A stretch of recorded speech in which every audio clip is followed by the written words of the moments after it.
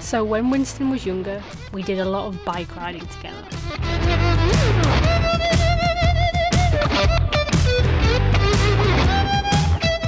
Now, I never had anything on him, I never chained him to the bike, I never had a lead on him, he just ran free, and he was so good, he used to just follow the trails, and if I veered off anywhere, as I'm about to do in this video, he always knew where I was, and he always came back to me. I never had to worry about him.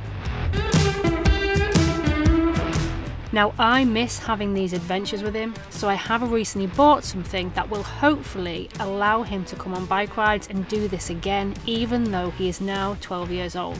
If you want to know what that is, then please subscribe to my channel because I will release a video about it in the future.